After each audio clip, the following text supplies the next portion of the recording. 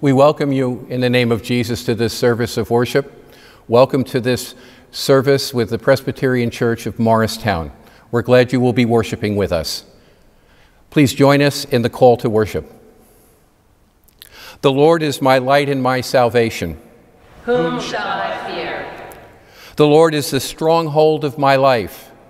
Of whom shall I be afraid? From our daily labors, the Lord summons us. Freed from fear, we are bold to follow.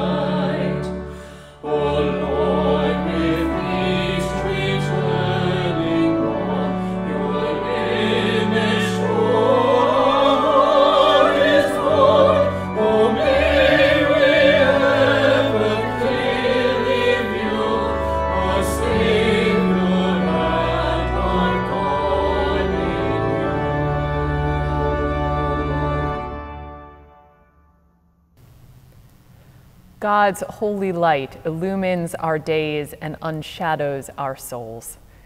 In God's light, we can see clearly through the eyes of faith and return gratefully to God's arms of grace. With hope and trust, then, let us unburden our hearts through our unison prayer of confession, which will be followed by a Kyrie and a time for personal prayer. Let us pray.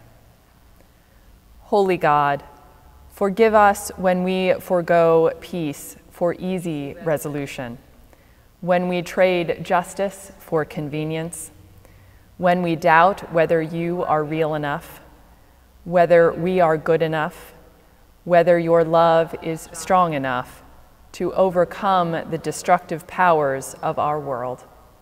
Forgive us, God, and move us to know your transformative grace. Amen.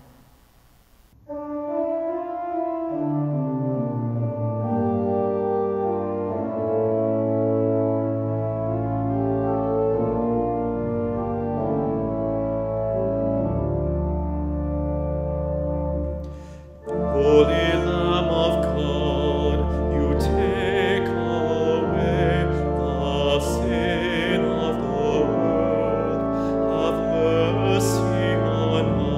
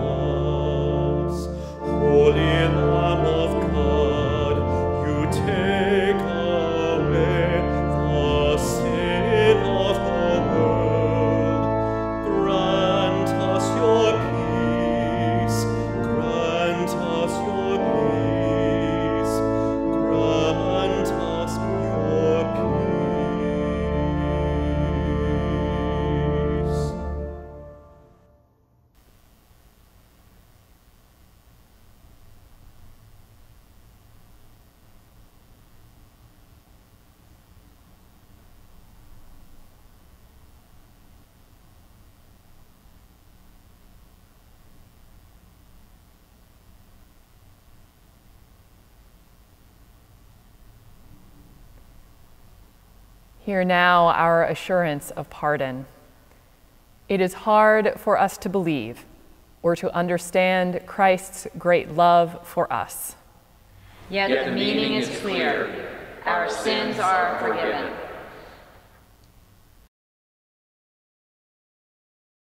Hallelujah, we sing your praises. All our hearts are filled with gladness. Hallelujah, we sing your praises. All our hearts are filled with gladness. Hallelujah, we sing your praises. All our hearts are filled with gladness. Hallelujah, we sing your praises. All our hearts are filled with gladness. Christ the Lord to us said, I am wine, I am bread, I am wine, I am bread. Give to all who thirst and hunger. Now he sends us all out, strong in faith, free of doubt, strong in faith, free of doubt. Tell to all the joyful gospel. Hallelujah, pelotarona, difabile kaofela. Hallelujah, pelotarona, difabile kaofela. Hallelujah, pelotarona, difabile kaofela. Hallelujah, pelotarona, difabile kaofela.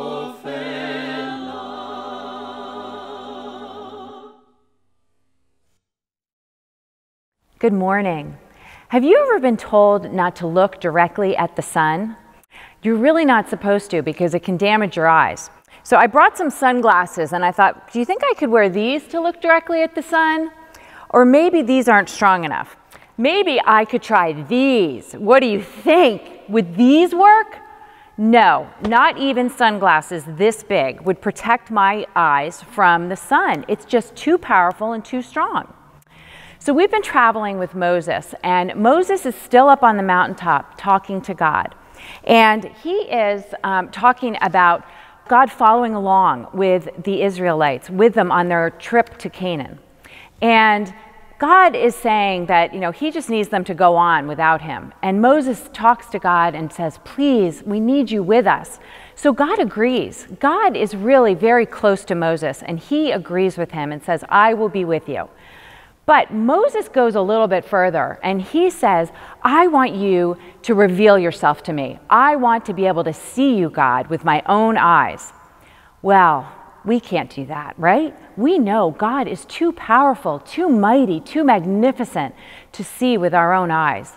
And God wants to protect Moses. So what he does is he passes his glory. It says it passes his glory over Moses, but Moses has to be hidden away so that Moses can only see God's back as God walks away. So Moses isn't able to look directly at God's face.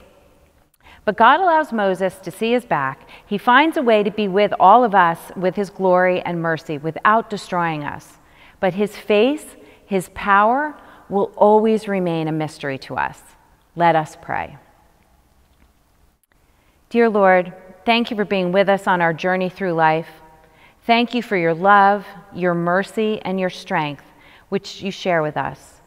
Help us to come to you in prayer whenever we feel overwhelmed. In Jesus' name we pray. Amen. With our children and future in our hearts and minds, we are pleased to announce the theme of our 2021 Stewardship campaign: Our Children, Our Community, Our Commitment. On Wednesdays, our church offers a midweek program for our kindergarten through fifth graders. And during that program, we have a Bible story, we have recreation, we have craft, and we also offer music instruction. We also have a partnership with the Morris School District, and it is called the Morris After School Program. And in just a moment, you're going to hear from Jan Doherty, who is the co-coordinator with Shelley Troutman of this after-school program that serves our first and second graders in the Morris School District. Thank you, Alexandra, for this opportunity to share information about our tutoring program with the Morris School District. Our goals involve fostering a love of reading, an interest in learning, and a curiosity about the world. We also encourage respect, cooperation, and caring for one another. It's our 8th year of collaboration with the Morris School District. Monday afternoons following the school calendar, children come by school bus to our church parish house, 65 South Street. Our sessions run from 3:30 to 6:15 p.m. The afternoon concludes when the parents sign out their child. The 4 sending districts of the elementary schools are Normandy Park, Alfred Vale, Woodland, and Hillcrest.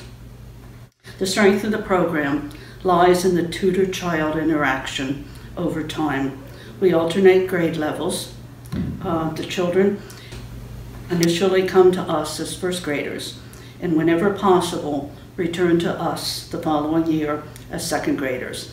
This provides a wonderful opportunity for child and tutor to bond. It also allows tutors and parents to renew their ongoing relationship each week at pickup time. When necessary, tutors act as a liaison between parents and the child's teacher. Each year, the children receive grade-level reading and math workbooks to use during the school year. We also distribute summer workbooks. The 10-week summer format helps the child review and continue to learn reading and math skills. The books also provide tips for how a parent might help their child in summer learning. Our afternoon is structured. The children have a light snack when they first arrive, followed by a group activity that involves crafts, music, both vocal and instrumental, or exercise. We strive to read a group story at each session. We provide a sit-down light supper, followed by an hour of tutoring with an adult. Our program offers many opportunities for adult involvement. As a tutor, a substitute tutor, designer of programs like the crafts, the music program, group story readers, serving snacks, providing a supper, or just coming on Monday afternoons. We plan to resume in-person tutoring January 2021 with our second graders. Welcome all. These compelling programs, our devoted clergy and staff, are brought to you by the generosity of our congregation's stewardship pledges and contributions, and through gifts from members and friends. Over the next few weeks, you will learn how to participate in the 2021 stewardship campaign. Check your home mailbox, visit our social media channels, or stop by the website to learn more and to make a pledge via Breeze. We ask you to listen, to embrace, to get involved, and to pledge financially, and to pray for God's guidance and direction. God bless. Please join me in our prayer for illumination. Guide us, O God, by your word and spirit, that in your light we may see light, in your truth find freedom, and in your will discover your peace. Through Jesus Christ our Lord. Amen. 1 Thessalonians chapter 1, verses 1 through 10, Paul, Silvanus, and Timothy. To the church of Thessalonians, in God the Father and the Lord Jesus Christ, grace to you and peace. We always give thanks to God and Father for all of you and mention you in our prayers constantly, remembering before God and Father your work of faith and labor, of love and steadfastness, of hope in our Lord Jesus Christ. For we know, brothers and sisters, beloved by God, that he has chosen you, because our message of the gospel came to you not in word only, but also in power, and in the Holy Spirit, and with a full conviction. Just as you know what kind of people we proved to be among you for your sake, and you became imitators of us and the Lord. For in spite of persecution you received the word with joy inspired by the Holy Spirit, so that you may be an example to all the believers in Macedonia and Achaia. For the word of the Lord has sounded forth from you not on in Macedonia and Achaia, but in every place where your faith in God has become known. so that we have no need to speak about it. For the people of those regions report about us what kind of welcome we had among you, and how you turned to God from idols to serve a living and true God, and to wait for his Son from heaven, whom he raised from the dead, Jesus, who rescues us from the wrath that is coming. This is the word of the Lord. Thanks be to God. Our second scripture reading today comes from the book of Exodus, chapter 33, verses 12 through 23. Moses said to the Lord, "See, you have said to me, bring up this people, but you have not let me know whom you will send with me. Yet you have said, I know you by name, and you have also found favor in my sight. Now if I have found favor in your sight, show me your ways, so that I may know you and find favor in your sight. Consider too that this nation is your people." He said, "My presence will go with you, and I will give you rest." And he said to him, "If your presence will not go, do not carry us up from here. For how shall it be known that I have found favor in your sight, I and your people, unless you go with us? In this way we shall be distinct, I and your people, from every people on the face of the earth." The Lord said to Moses, "I will do the very thing that you have asked, for you have found favor in my sight, and I know you by name." Moses said, "Show me your glory, I pray." And he said, "I will make all my goodness pass before you, and will proclaim before you the name, the Lord. And I will be gracious to whom I will be gracious, and will show mercy on whom I will show mercy. But," he said, "you cannot see my face, for no one shall see me and live." And the Lord continued, "See, there is a place by me where you shall stand on the rock. And while my glory passes by, I will put you in a cleft of the rock, and I will cover you with my hand until I have passed by. Then I will take away my hand, and you shall see my back, but my face shall not be seen." This is the word of the Lord. Thanks be to God. Let us pray. Lord, may the words of my mouth and the meditations of our hearts be holy and acceptable in your sight, O Lord, our rock and our Redeemer. Amen. Ernest Hemingway, in A Farewell to Arms, wrote, "The world breaks everyone, and then some get strong at the broken places." When we left the children of Israel last week in chapter 32, they were at the bottom of Mount Sinai. They were caught in the act of worshiping the golden calf. Moses had found them, God had found them, and God got angry and broke the 10 Commandments. It's that moment when you find out that what you've done has hurt somebody. And in this case, it wasn't only Moses, it was God. And then they're supposed to leave Sinai and go all the way to the Promised Land. And I'd submit to you that at that moment, they were reluctantly going forward for a couple reasons. One was, whenever you go into a new place, you're worried about the future. In this case, there were no road maps or GPSs. They didn't know how long they were going to be there in the wilderness. They didn't know whether they would be fed. They didn't know whether they would get water, even though God had done that before. And when they got to this land supposedly flowing with milk and honey, would they have the wherewithal to conquer the land? They were scared of the future, so reluctantly they probably went forward. But I think they were reluctant for another reason, because they knew what they had done, and they were paralyzed, because they had done something that had broken God's heart.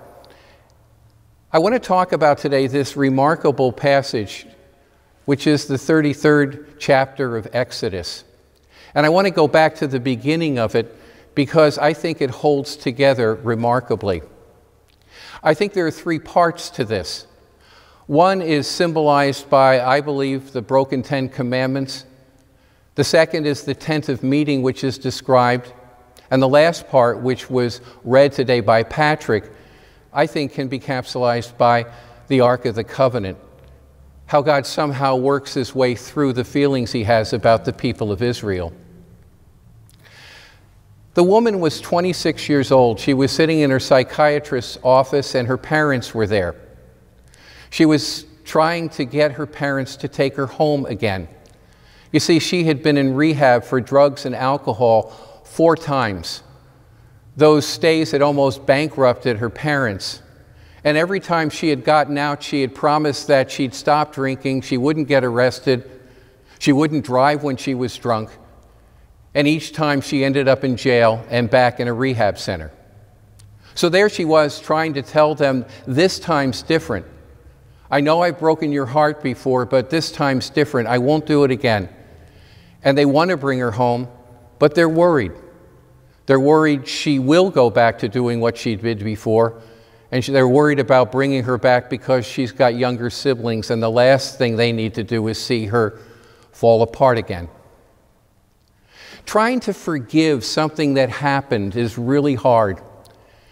And one of the things that happens in this powerful passage in Exodus is that early on, God's heart is broken and it's clear. When Moses comes down off Mount Sinai, he breaks the 10 Commandments. And it's a way in which he shows his disgust with the people. But at the beginning of chapter 33, God is speaking to Moses, and God is saying, you should take the people and go to the promised land, the land that I promised to Abraham, Isaac, and Jacob. But I'll send an angel, because if I go, I will consume them with my anger. He's at a point where he's evaluating just how painful this has been. I know it can be difficult to project on God our feelings, but somehow this reminds us of how we feel. When something happens in our relationship and it's frayed, and we don't know exactly what to do, and it seems like the person's "I'm sorry" isn't enough, and our feeling of sadness and pain, and we haven't even begun to realize that, and it's hard for us to say, "I forgive you." It's hard to forget those times. Back in the 1990s, in South Africa, after apartheid was abolished, the government tried to do something to help people deal with the pain and suffering that came with that oppressive system. And people who had been harmed by it were allowed to come before the Truth and Reconciliation Commission. Now, this was a tribunal where people could tell their stories. But unlike the Nuremberg trials after World War II, they weren't tracking down Nazis. There wasn't a whole lot to make their lives better in the sense that they didn't get money back or whatever for what had happened to them, but there was something profoundly important about people saying how bad it was, how difficult it was, how much the pain was of being in apartheid. I think at the beginning of chapter 33, God is saying, this is really bad, and you've hurt me. And he's wondering whether he can be with the people like he was before. The next part of this story is the tent of meeting. It's the tabernacle I spoke about last week, the tent that was outside of the camp, that every time the children of Israel moved to another place in the wilderness, they'd set up a separate tent of meeting. It was a portable church, synagogue, temple. And in the middle of it was the Ark of the Covenant, in which were the 10 Commandments, either the fragments or the second edition that Moses made. It is there that a debate takes place, and that's between God and Moses. And where God is speaking to Moses, Moses is speaking back and saying, we can't go ahead without you, Lord. These are your people, not mine. And it's that debate back and forth that God has to decide, as we all do, that when your heart has been ripped out, when something has torn you apart, particularly in a relationship, is that relationship worth fixing? Is the relationship God has with the people of Israel worth putting back together again? Because it's never going to be the same again. In 1964, I got to go and see at the World's Fair the Pietà, that beautiful statue which was created by Michelangelo in the early 16th century. Tradition has it that he used one piece of marble to create this incredible scene of Mary holding the body of Jesus after the crucifixion. It was gorgeous. In fact, it's the only piece of sculpture that he signed. I guess he found out someone wanted to take credit for it, and he wanted to take credit for it, and I'm glad he did. When I saw it at the World's Fair in 1964 when I was a teenager, I got to see it for a few minutes. Back then the technology was they stuck you on a conveyor belt, and slowly I went around it, and there was a bulletproof glass in front of it. And even from the distance I was from it, it was gorgeous.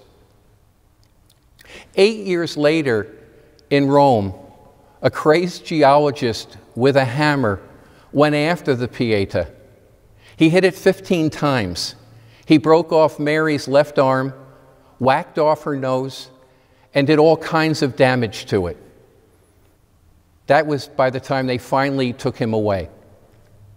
The question the Vatican had was, do you fix it? Michelangelo had been dead for years. How could you fix his masterpiece? Do you just leave it the way it is, with a broken arm and no nose? Is the relationship worth fixing? After the affair, do you want to keep working on the marriage? After the friendship's blown up, are you ever going to trust him? And if you know that the people you called out of Egypt turned on you and worshiped a golden calf, do you really want to take them to the Holy Land? We have to decide whether we want to work on that relationship. That may be the thing we do in the tent of meeting. Now, the passage that Patrick read today is the end of this chapter. And this is where Moses makes this plea that God go with the people. And what God reveals to them, to him in that moment, is that his qualities are represented this way. That God will be known for his goodness. God will be known for his name, I will be with you. That God will be known by his graciousness, and that God would be known with his mercy. I believe that the symbol of this is the Ark of the Covenant. Because inside the Ark of the Covenant was either the second edition of the Ten Commandments or the fragments of what Moses had broken up. And I kind of like to think about the fragments. That as they took the Ark of the Covenant through the wilderness and they heard it rattle around, it reminded them that God had saved them, that they had fallen, but it was his mercy that brought them back. That he believed that the relationship that they had with him and he had with them was worth saving. The people in the Vatican, you know what they did? They got together a group of people who were artists and craftsmen, and they reconstructed the Pieta. They put her left arm up, they fixed it here and there, and eventually they had to reconstruct her nose because when the man knocked it off, someone actually stole Mary's nose. There's a place in hell for that woman, I know, or man. They had to decide whether or not the statue mattered or not. We have to decide if the marriage or the friendship or our relationship to God matters enough, and then we need to forgive. There's no way in the world we forget. Forgiveness is a choice we make because we know that something is broken and we're willing to try to put it back together again. It's never really the same. I've heard that for the Japanese, when they get an ancient piece of pottery and it's broken, they fix it. They use glue or whatever they do, but they make sure that where the glue is really profound. You can actually really see where it's broken. They don't hide it because they believe that it's more beautiful because it was broken and restored. It's got a history, and so do we. The relationship that God had with the people of Israel was never the same again, but God was able to choose to love them in spite of that. We have to decide whether or not we bring the 26-year-old daughter home. We need to decide whether or not we keep with the marriage even after he broke our hearts. We need to decide whether or not the friendship is something we want. Because forgiveness is a choice. There's a story about a man and woman who'd been married a long time, and they were watching television, and she said to him, talked about something that he had done a long time ago that really hurt her. And he was taken back by it, and he said, "Honey, you said that all that was forgiven and forgotten." And she said, "Well, I don't want you ever to forget that I've forgiven you." God chose to love them in spite of what they had done. He chose to forgive them. You see, the world breaks all of us, and then some get strong at the broken places. Amen. Let us open our hearts and minds in prayer to God. Loving God, you are steadfast. You know us each by name and forever enfold us in your love. We trust that your presence goes with us, even when we cannot feel it. Show us again your glory and your goodness, that we might find renewed energy, conviction, and passion for all you call us to be and to do as your disciples. May your Spirit empower us to imitate you by receiving those who feel judged and rejected, by walking alongside those who despair, by encouraging those who tend to the broken, and by affirming those who labor in love. We lift into your tender care those whose bodies, minds, or spirits have been weakened or crushed. We pray for all of the people around the globe who have been newly diagnosed with COVID-19 as cases continue to rise in so many places. We pray for all those still struggling with long-term recovery from this virus, and for all of the family and friends still mourning the loss of their loved ones. We pray for those facing diagnoses of other kinds, especially those that are chronic or life-threatening, and for those recovering from surgery or injury. Provide them with peace and fortitude as they adjust to a new normal, undergo treatments, and wait for their bodies to heal. And we pray for those close to our hearts this day, for Jean, Carolyn, April, Claire and her family, Hal Crosswaite's family and friends as they honor his life this weekend, Nancy, and all those we name before you now.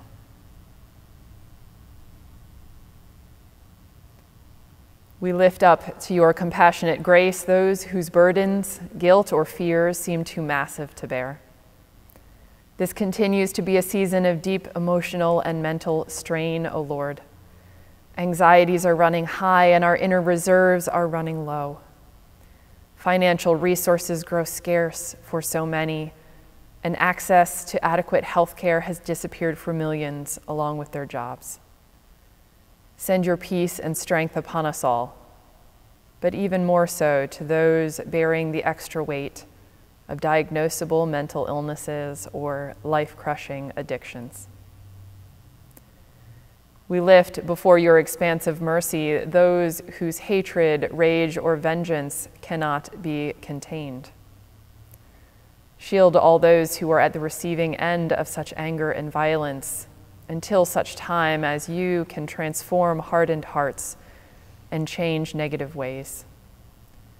Send your powerful peace to move among us until we can no longer resist its life-altering beauty and simply must amend our lives to reflect your just and loving ways.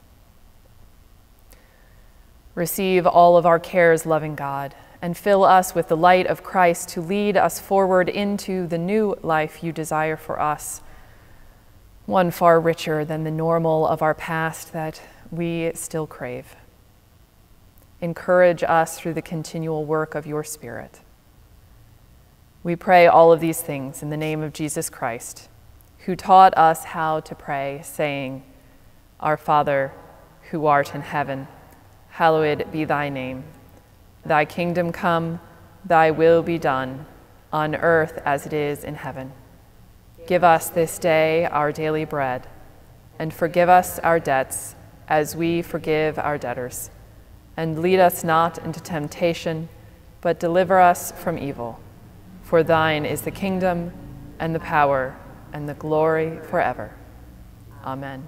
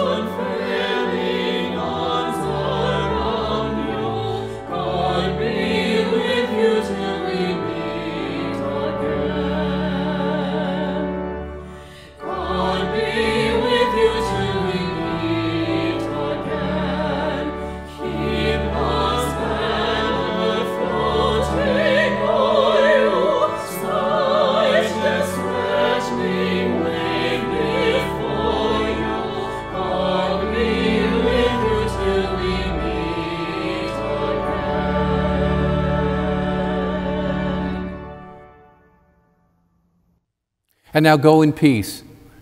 Be of good courage and follow our Lord Jesus Christ if you dare.